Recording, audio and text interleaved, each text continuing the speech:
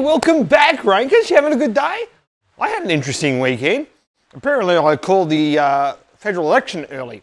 I didn't know I was calling it early because I was just looking at the data, and apparently it was a little bit controversial because we had a bit of our own sort of Trumpian type upset, you could say.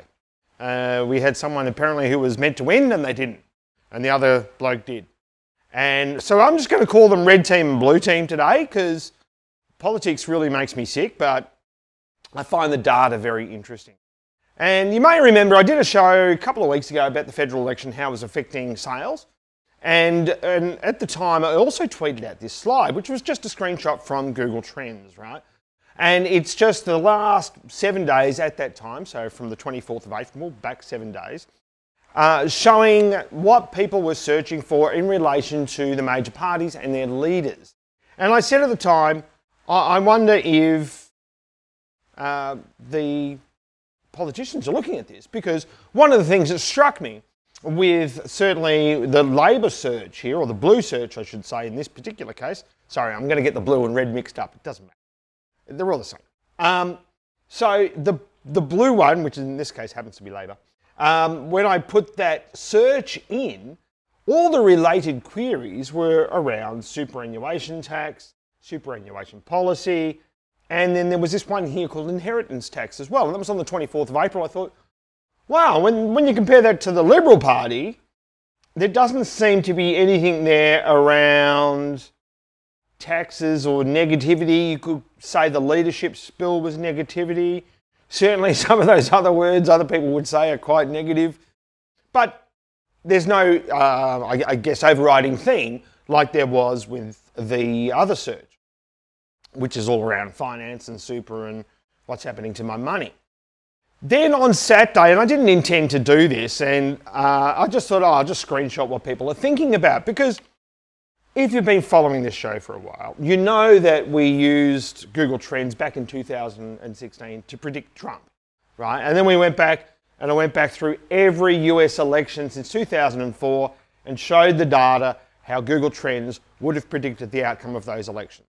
Okay, so this isn't new to us, so if you're struggling to get your head around some of this data, there's a background to it. But basically what it means is, it's the volume of people searching, right, for these particular keywords. And this search was done yesterday morning. You can see that it was 11:11 I did it, and it was the last 4 hours of searches for Liberal and Labor. And this is pure volume over Australia, the last 4 hours. And what you can see there is that the blue line, the blue team, is way ahead of the red team. And that gap widened during the day. Now, some people have said to me, and I also went through this when I first started looking at this about 4 or 5 years ago, was, well, hang on. Just because more people are searching for you, does that necessarily mean you're going to win? The answer is yes, it does. And we know this because we've got presidential elections going back to 2004. We've got the 2009 election for Australia, and I did another one since then, I think. I've done a few of these. But anyway, what it means is that if your party is leading on the day, you tend to win in Australia. In America, it's if the presidential candidate is leading on the day, they tend to win.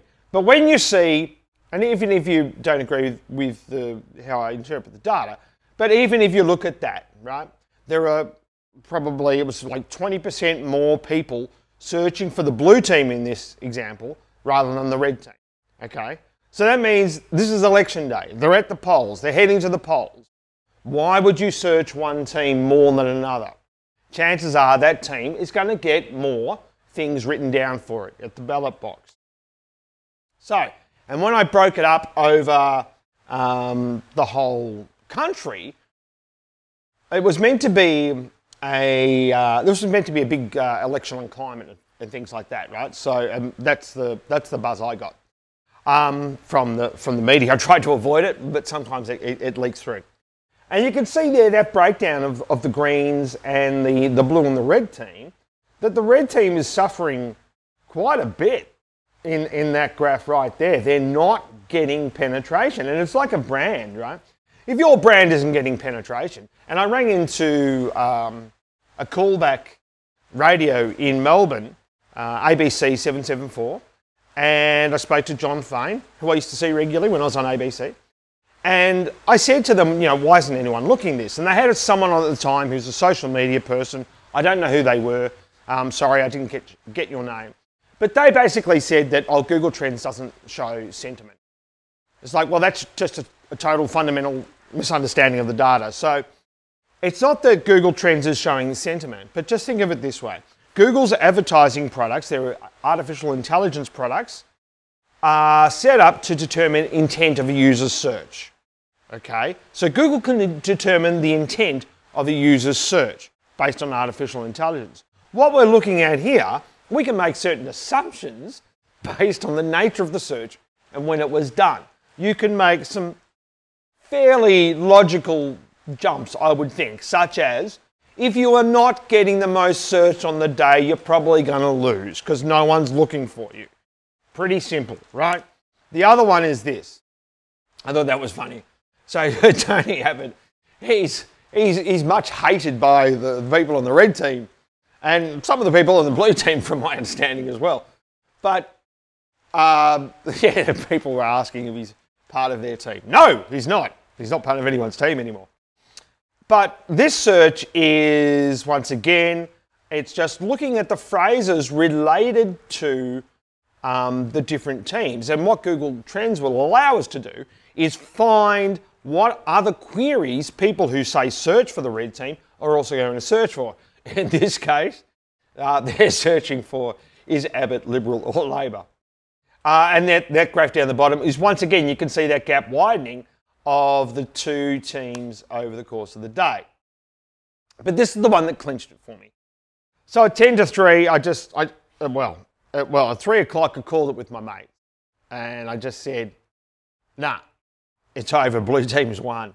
I said, I don't know who was meant to win, but it's not the red team, because when I looked at this graph, and it was, once again, the last 4 hours, and it was saying, what are people more concerned about right now? And that's what I was looking for. What are they searching for right now in Australia?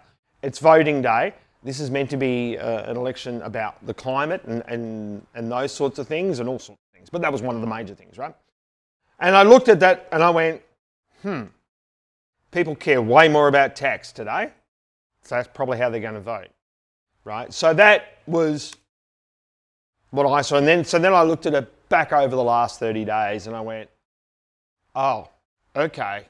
People are way more concerned about their hip pocket, as we've always heard over the years, than they are anything else, okay? That always is going to be apparently top of mind. So there it is. There it is in the data.